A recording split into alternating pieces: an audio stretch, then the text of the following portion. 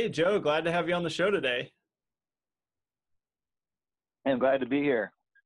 Cool. Yeah, I'm excited for our conversation today. It'll be an interesting one, and we'll kind of dive into the world of lean. But I guess just to give a little bit of context, how did you get into the construction space initially? I think you and I were talking, and was it your uncle that was maybe a master carpenter, and that's kind of the background there? Yeah, I mean, like so many of your listeners, uh, it wasn't just my uncle, and I mean, I don't want to mislead anybody. It wasn't my, it's not like my dad. It's my uncle, but it was my dad's sister's husband, if that makes sense. And he was a master carpenter for a company town where I grew up. And growing up, my dad was actually a mechanical engineer, among other things, but we always had remodeling projects or some kind of construction going, whether it was our own commercial buildings or rental units or stuff for other people. I mean, I literally grew up in sawdust. So, as I'm sure most of your other listeners have as well, they can relate to that. So, Totally. um, Yeah. that's about it. I mean, Yeah, I think a lot of us have, just some sort of family or, friend connection in the industry, and then you kind of get into it and it leads, one thing leads to the next. And that was, I mean, one of my next questions was really, then you kind of jumped into the technology space, and maybe you can talk a little bit about that, because that's going to kind of come together as we, go down this path a little bit. yeah, I mean, that's actually how I got into consulting too, because I mean, I was a young builder. And this is in the dawn of the PC era, 1980-ish, right? And my now wife, then girlfriend's stepdad, actually quit a very good job as a programmer to start his own PC business. And he had developed some point of sale software, and he was selling IBM clones. And this is back in like the the 8086 days of IBM. I mean, very early DOS IBM computers. Long story short, I was sick of typing my contracts, and I was interested in getting into, it looked like something I could use. And so I traded him a very large torch down flat roof job for my first PC. And that we went from there. That's cool. Yeah. And so maybe fast forward us, to today, I guess, what is it that you're doing now, and what's your role kind of in the space? Well, I built homes for about 15 years. I started out as a remodeler, and of course, you're shingles out as a remodeler, and then you get your first new build and so forth. And during this time, builder technology was, starting to blossom. And since I, was a few years ahead of the curve on that, I guess I became the expert whether I wanted to or not. But I got into consulting in the mid '90s through technology. My first clientele, it was all tech based, and I learned very quickly that it wasn't enough to just put the tools in place. It wasn't just software. It wasn't just, whether you were running a Mac or a PC or any of that. In order to actually use those tools and get any kind of value out of them, you had to fix the nuts and bolts of the operation first. And so that's how I got into consulting, and that's how I got into operational consulting, was trying to figure out a way to actually implement the technology successfully. And one thing led to another, like everything else. And so at this point, I mean, we're flat out management consultants. If I had to put it in a single sentence, I mean, the short version is that we help builders and remodelers model their operations around what we know to be best practices. And we know they're best practices because we have the data, decades now of data that support that. And we look across 10 to 15 functional areas of a business. It's kind of a scorecard, I guess you could say, right? We compare what a builder is doing, what they're actually doing, and we do that by on-site analysis. We analyze their documents, all that sort of thing in each of these areas. And then we make a comparison to what we know to be best practice. And if they're deficient in one or more areas, we'll prioritize that and then help them put together an action plan to actually improve those areas and get better and reach the results they're looking to reach. And it's all numbers based. It's all metrics. You know, there's not a whole lot of subjectivity here. We know, for instance, what a builder should be budgeting for marketing, what they should be budgeting for technology, what variances should be in their direct costs, et cetera, et cetera. And so we can do an awful lot of budget versus actual comparison and chart that path, you know, from wherever they are now to where they want to get to.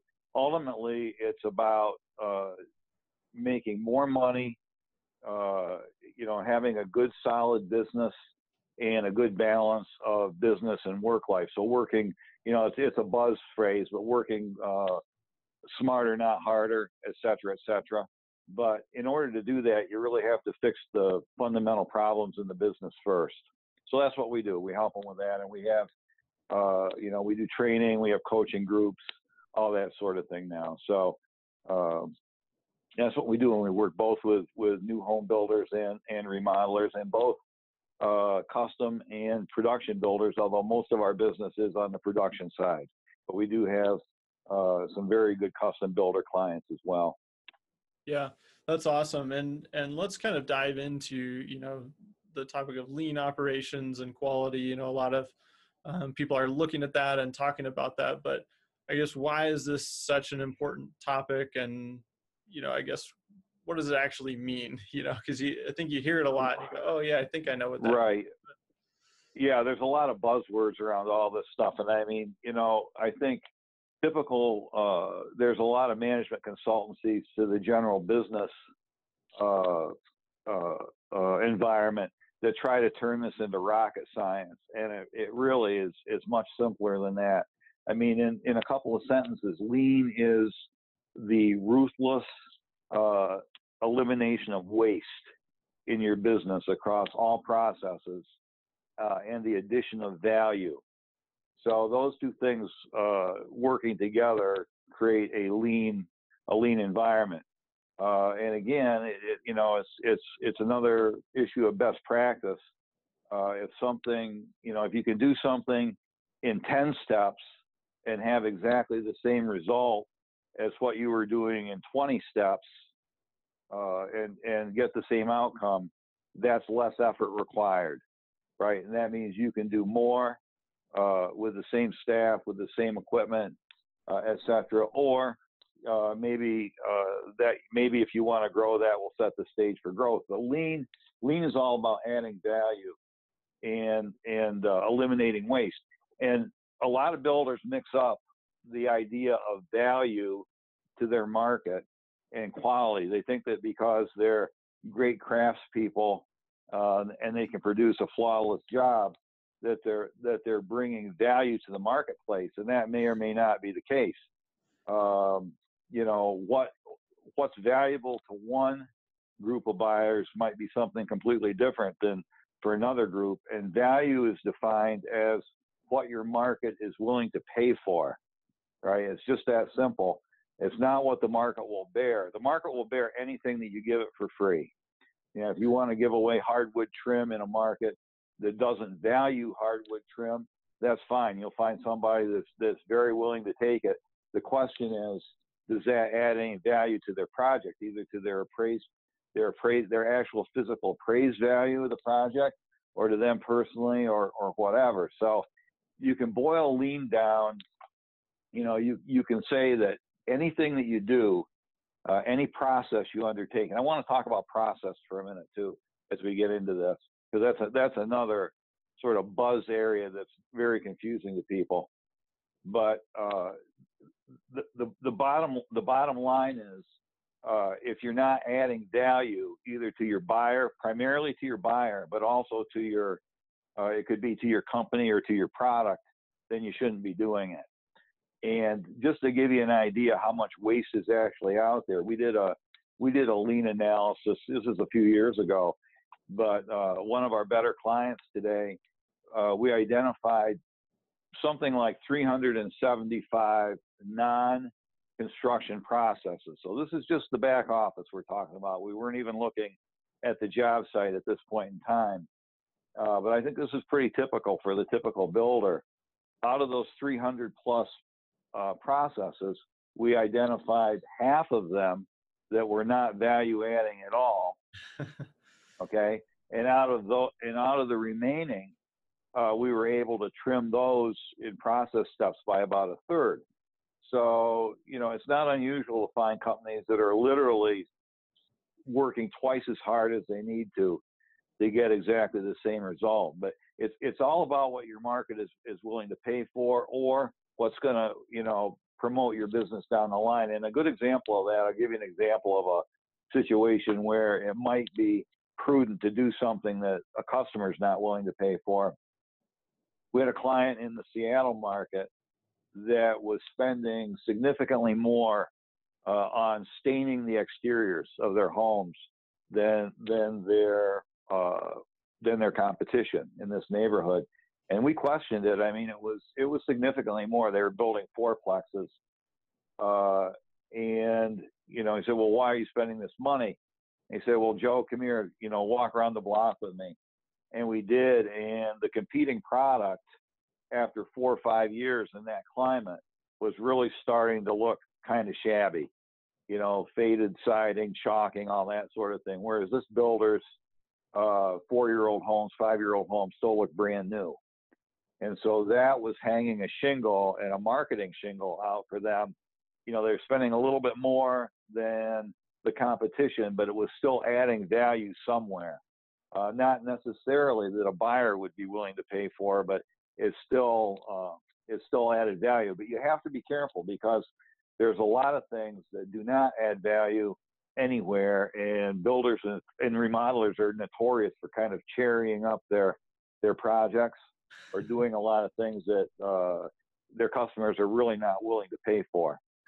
Yeah, and I really like how you talk about it in terms of just the value piece, because I feel like it's really, easy to understand that. And I mean, I think in most businesses, you can think about all the things that maybe you get excited about. You go, oh yeah, this is super cool, or we do X, Y, Z. And then you realize at the end of the day, the customer either doesn't even know about it, or doesn't care about it, or the value wasn't communicated to them. And so that they aren't willing to pay for it. And so, yeah, I like how you talk about it in those terms. And you mentioned you kind of want to talk about process and kind of process improvement. I guess, why is that such an important part of this overall, effort that we're making? Well, process improvement it's the flip side of the quality coin, right? I mean, when we talk about total quality and building what you sell, in other words, giving the customer exactly what they believe they're getting for the dollars paid, that's value in their eyes, right? And that's quality in terms of what you put out there. But total quality is not just about the product. It's also about how you get there. And so total quality, well, for instance, if you produce, say you're hired to do a custom kitchen, you produce a beautiful custom kitchen, immaculate in all respects, but it's 2 months late. Okay, so for 2 months, your client has to, maybe rent a place to live, or maybe have to put up with the dust and the dirt, or maybe they had to cancel a family gathering or whatever. You still haven't delivered the full value at that point, and so the quality of the job itself is marred by inadequate process. I want to talk about process just to kind of define it. And very simply, a process is nothing more than a series of steps, generally in order, right? A, B, C, D, that convert inputs into outputs. And that's all it is. So, for instance, the macro process in home building or remodeling, the inputs are all the labor, materials, subcontractors, machines. The output is the final product. But of that, there are dozens and dozens of sub processes. Some are complex, some are simple. Some processes are built on top of other processes, etc. But it's really nothing any more complicated than a series of orderly steps that turn some kind of inputs into some kind of outputs. And so what we want to do is complete that output with as few steps as possible and as quickly as possible. And that's process improvement. If you can take something and complete it defect free. Now the trick is the process has to conclude without defects. So whatever the output is supposed to be is what it needs to be. But if you can cut steps, waste steps essentially out of that process, that means you can do more work with fewer people or less equipment or whatever, or you can do more work with the same people, equipment, etc. So whether you're looking just to maybe have more family time, or maybe you're looking to grow your business, a lot of younger contractors and builders are on that growth curve. This is how you do it, without taking on more and more overhead. And again, we have metrics for what you should be spending on overhead in each of these areas, so we can draw boxes around all that and know whether a company is spending too much or enough or whatever. There's some categories, and some categories of overhead that are critical that you fully fund. Okay, one of them is supervision. You can't get away with underfunding your supervision. You have to have enough boots on the ground, whether you're an owner builder and you're out there in the trenches yourself, or whether you're hiring superintendents or lead carpenters or whatever. We know how much as a percentage of revenue you have to spend to be successful. The other category that you have to fully fund is your marketing. And anybody that's the marketing gurus will tell you that just because things are rolling along great, word of mouth referral, now that can turn on a dime. And if you haven't been putting a marketing effort out there, and that doesn't necessarily mean buying a lot of advertising. It doesn't even necessarily mean electronic advertising or digital. I mean, it could just be making sure you've got a good referral network set up and you're actually mining it on a regular basis. You need to be prepared for when that downturn comes. Other than those two categories, almost every other overhead category is on the table to look at as a place to reduce costs and reduce those inputs. So, that's what we try to help our clients do, if that makes sense. Yeah, we can tell immediately if there's a quality problem with a builder. Many times we'll get a call. Well, we're completing late. We've got scheduling problems, or there's something else that's going on. We get out there and we find immediately the red flags are actually that there's just not enough supervision in place, or there may be enough bodies, but they're not well trained enough or whatever. So the issues are not always what they appear to be on the surface, if that makes sense.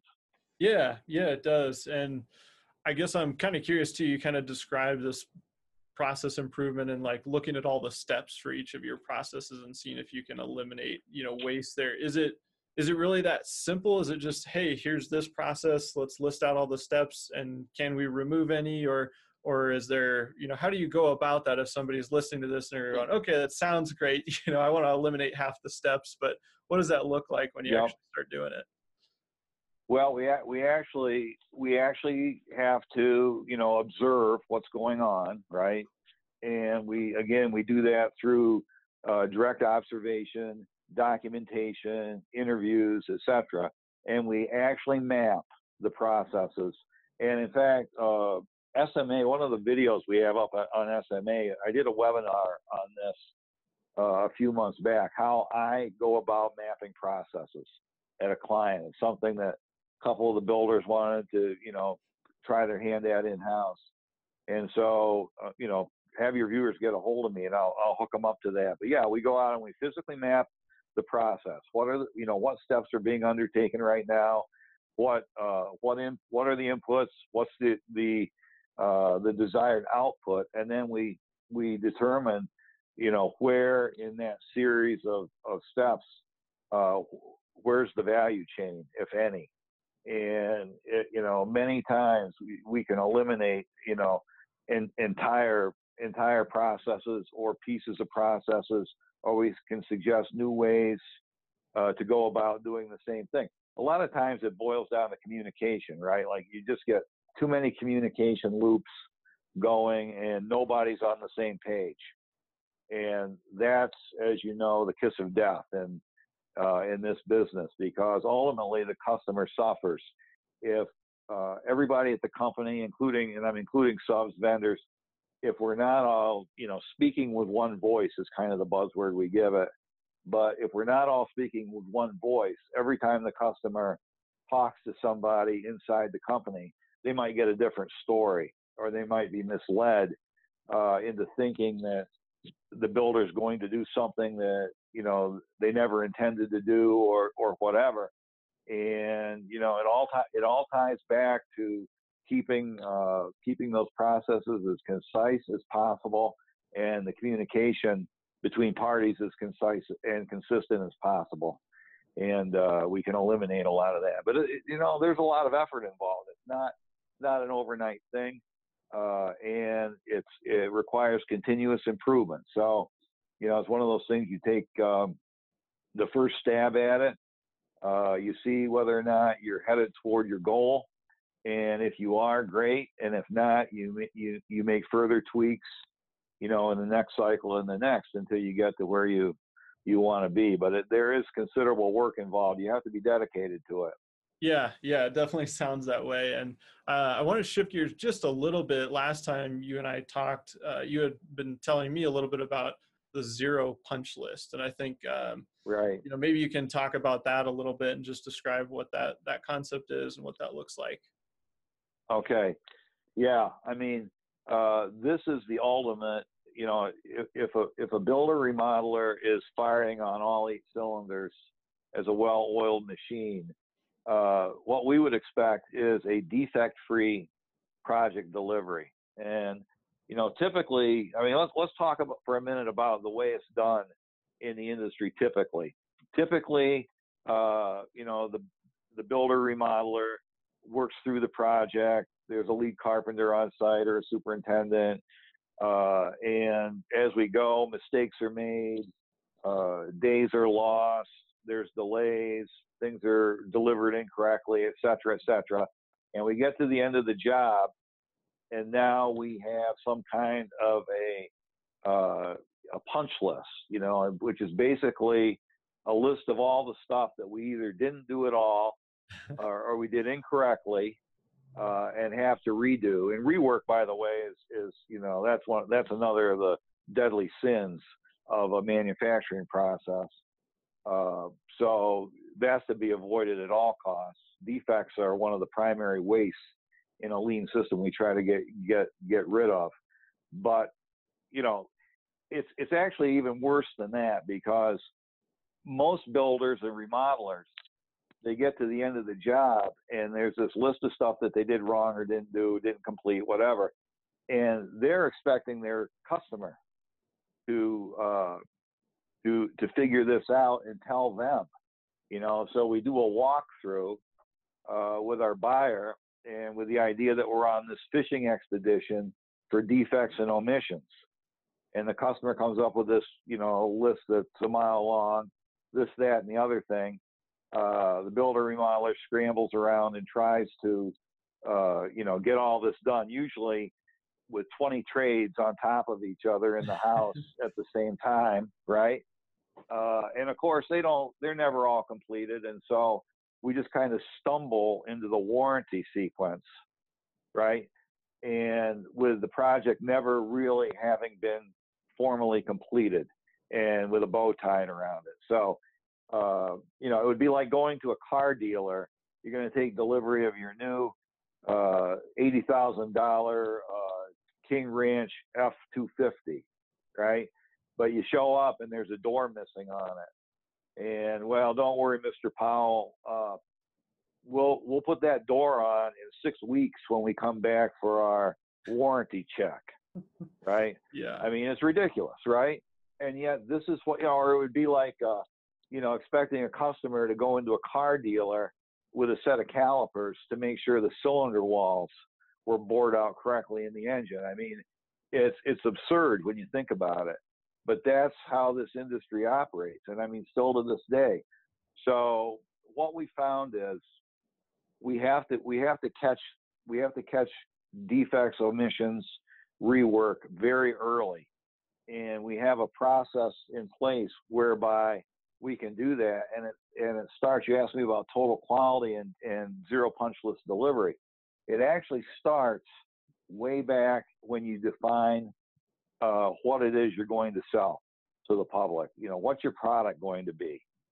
And what we call your unique selling proposition. I mean, this is a sales buzzword, but honestly, I have to start here to explain it, because otherwise the rest won't fall into place. For sure. If you can't tell me within, a sentence or two what it is, that would make somebody purchase a remodeling job or a new home from your company versus your competition. In other words, if you have not defined your niche, if you can't tell me that unique and keyword unique value proposition, then there's only two things that it can be. One is you're the lowest price, right? And that's never a good way to build a business, is to be a building business anyway. There's other businesses obviously that are commodity price driven, but construction should not be one of them. Or the other one is you're the most available. So in other words, you're the cheapest and you have no work. And so that's why someone should buy from you instead of the competition. And we actually want our clients to have the opposite going for them. We want buyers to be willing to wait for them to become available, and to be willing to pay a premium for that privilege. And with those things in mind, that's the way you build a viable business over time. So how do you get there? Well, you have to deliver what you sell. And in order to do that, you have to define what it is you sell and make sure that that product is fitting this market niche that you're trying to fit into. I mean, whether you're going to be a green builder or a basement remodeler or a starter home builder, there's something that you should be able to recognize as the reason someone would purchase from you instead of the competition. New home builders, it might be location, right? That's a big one for a new home builder. Is your land where somebody wants to live, right? That's a huge advantage, and that can be a great one. But there has to be something, right? So once you do that, you've sold. Now we go into the sales process, and you've defined what it is you're going to sell. You've sold it. The next problem everybody has is getting that thing, whatever it is, actually built, right? You'd be surprised how many builders we work with. The buyer thinks they're buying X, Y, and Z, and we get all the way to the end of the job, and there's options that weren't included. The wrong hardware got installed. They wanted this, they got that, et cetera, et cetera. And in order, so that's a defect, right? I mean, that's a defect along the line that we want to eliminate.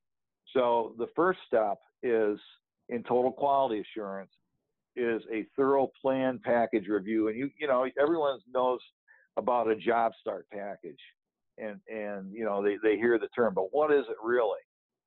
The job start package should be a model, whether digital or on paper, whatever. A model of what's going to be built. And we say build it 7 times in your head is kind of an offhanded way of saying, okay, cross all the T's before you start. So we put more in the pre-construction, on the pre-construction side, in order to save cycle time during construction. All right. We call it an EPO review. That's a term for estimated purchase orders. But EPO, we sort of broadened it to mean thorough job start package review. We have a systematic way to approach this. So when we're handing the job from sales to selections and through to whoever's going to build it in the field, everyone is on the same page, and we can start that job cleanly, knowing that it's exactly what the customer was intending to purchase. Okay, so that's step one. Then we have a systematic way of, I call it active observation. One of the tenets of lean is to try to minimize third-party inspections. And otherwise, you do something wrong, and then somebody comes in and tells you you did it wrong, and then you got to redo it. That's a third-party inspection. And lean is about building the quality into the process itself, so those defects aren't present at the end. Well, in construction, you can't totally get rid of an inspection process. Obviously, there's going to always be inspections by a lot of people, but we turn that into what we call active observation. So on a daily basis, your superintendent, your lead carpenter is looking and comparing what was sold to the work that was actually done. And if there's anything missing, an outlet box that didn't get nailed in the right place, or a crooked stud, or whatever it happens to be, we do a transmittal on a daily basis to everybody that's on that job site, and we get those things corrected immediately. So we move through each trade as cleanly as possible, ending that trade complete and clean, zero defect. Okay. And as you go through the project, if you do this relentlessly from beginning to end, when you get to the end of the project, there's not going to be a whole lot of punch list. There's not going to be very much rework involved. There may be an occasional thing, a last minute change that, the door had to be reordered or something like that. But it's going to be very, very minimal. And the final step in this, Spencer, is the way the project is delivered. So now, we formalized our product, we formalized our sales selection process, we reviewed the package, we do daily active observation by a trained superintendent, lead carpenter, etc. And now we're at the end. We have a comprehensive quality control. I wouldn't call it a checklist, because it's the same information that was generated during the sales process, except now it's even more granular. So every piece of that puzzle can be checked by a superintendent, lead carpenter. Is it done correctly? Yes or no? And at that point, we call for an internal inspection. And this is where, again, the industry sort of falls down. We don't want the buyer to do that inspection and go on a fishing expedition looking for issues. We're going to provide that in-house. So we're going to have some kind of a quality assurance team, whether it's the company owner or maybe a salesperson and the owner, or a senior project manager, but somebody that wasn't necessarily involved day to day with the project. We give the superintendent, lead carpenter, all the information to build the project correctly. It's sort of an open book test at this point.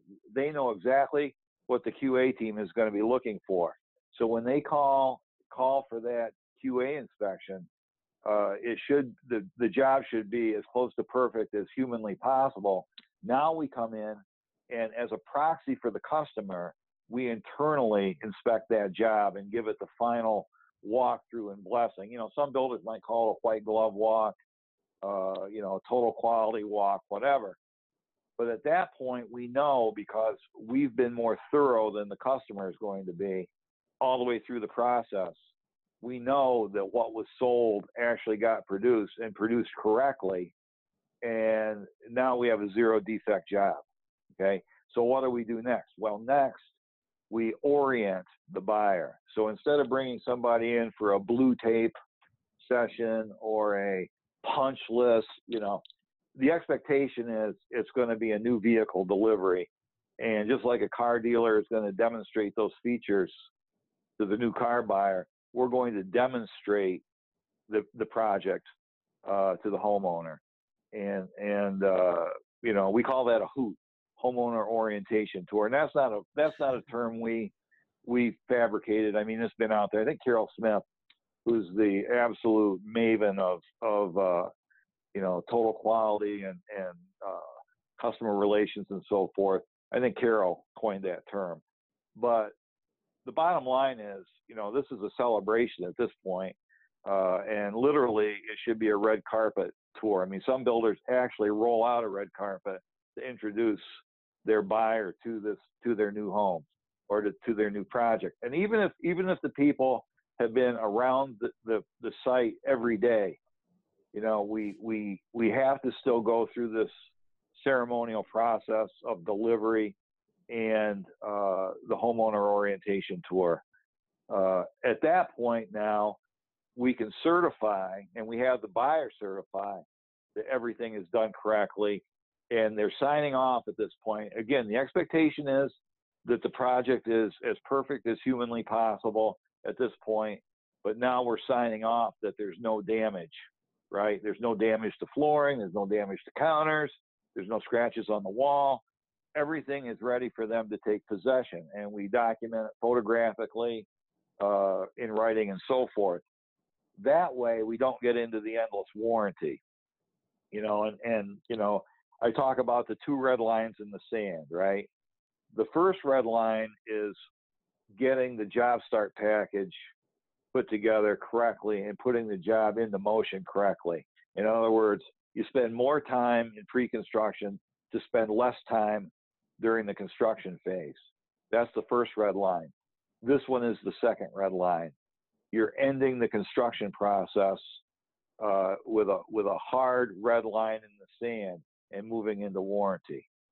Okay, so there's no question. You're not going to have somebody generating punch list after punch list after punch list, and every time somebody's back in the project, they do damage to something else, and so now we've got something else we've got to fix. No, we're delivering a job that's complete, clean, exactly what the buyer purchased at the quality level they purchased. And now we can smoothly go into warranty and warranty service. And by the way, if you've done all that, warranty issues become very minor. Warranty should be, really isolated to a manufactured product that breaks for some reason, the dishwasher stops working, or maybe a fitting works loose after, 1,000 hot cold cycles and there's a drip that needs to be tightened up, something like that. Very minor things that somebody should be able to take care of with very quickly, and a 30-day checkup or 60-day, whatever the company decides to do. Totally. But that's the second red line in the sand. And going into warranty, I mean, the way we do that is pretty backwards in this industry as well. I mean, think about this. You've got subcontractors. Let's take drywallers and roofers. They're the most fun to pick on because they're typically the least housebroken of your subs. They don't typically work inside of new finished homes, etc. So what do we typically do? Well, we've got some drywall nail pops that need to be taken care of. And maybe there's some problems with flashing or something, and the roofers have to come back and do something. So we drag these guys back. They're not trained in customer service. The company's going to send their greenhorns out probably to do this, just to say they did it. And so this is why you get, people washing out their mud pans in the front bushes and tracking tar on the, through the new carpet and hardwood floors and stuff. And this is what builders are doing, and considering it to be good customer service and warranty follow-up. And we have a completely different approach to that too. Yeah, it's really interesting, and I'm glad you kind of walked us through, the zero punch list and the two bright lines, because I feel like a lot of this is really just about putting a little extra work up front and kind of as you go along, and then suddenly you've eliminated all these problems and kind of coming back and the rework, and that stuff gets so expensive, and from a scheduling and time perspective, it can become a real nightmare. And so I feel it's like ridiculous. I mean, you're talking about waste reduction. This is 100% waste. Okay, any kind of rework is 100% waste, and so this is what you want to avoid like the plague. And to do that, well, so we recommend a different approach to warranty, and that is we want people, if you're gonna, when you have warranty issues, we want them addressed by trained customer service oriented people, uniformed, company truck, clean, yes or no ma'am, people that know the product and can either fix the issue themselves on the spot, or if it's something more major, which, if all the steps have been followed, that'll be a rarity. But if they do need to get a subcontractor back in, they become the manager for that. So we recommend the builder actually, or the remodeler, actually establish what we would call a pro handyman service, right? And this becomes a little separate profit center. As your homes go out of warranty, people still need to have things fixed. And I mean, you can get stuff built anywhere in the U.S. You can get stuff remodeled, but try to go to one of the growing areas, say in Texas or anywhere south of the Mason-Dixon, or anywhere where you've got an influx of people. Try to get something serviced. It's almost impossible unless you happen to know a guy. And a guy down the street or whatever, it's very difficult to get anything repaired. And the same is true for new home buyers that have been in a home that's just out of warranty. They've been in a home 2, 3, 4 years. Who do they call to get a faucet replaced? Who do they call to get a light fixture tightened up, or a railing put on, or another small deck built? I mean, it's almost impossible to find these services in some parts of the country. So the builder themselves can establish this as a profit center, and so they have their own pro handyman service. And this is a whole, this is a whole program. Pro handyman.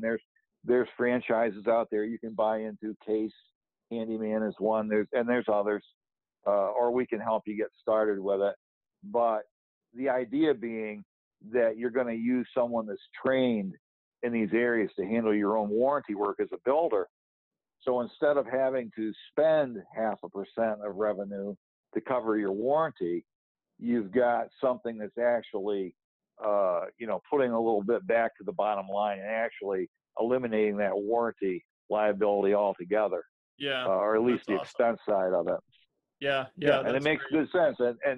And now you've got a brand ambassador out there in the community. You can monitor how the products and services are holding up, the durability over time, right? This is something builders, they lose track of. Are those faucets that we spec'd 2 years ago, are they holding up? Are they going to last for the life of the mortgage? Are they going to fail in 2 years because of something? This is the way you can find out. You can have somebody back in the home with an eye on this stuff. And you've also got a built-in referral pipeline that flies completely under the radar of your competition. So now you can use your own pro handyman service to take care of your warranty issues, but also to continually mine for referral business. And remember, way back at the beginning of this conversation, I said that marketing was one of those two areas that you want to fully fund. Well, this is one way to do it, and you're not spending the money on advertising. You're spending a little bit of it on, better follow-up from your own warranty department. Totally. Yeah, and Joe, this has been awesome. I mean, I can.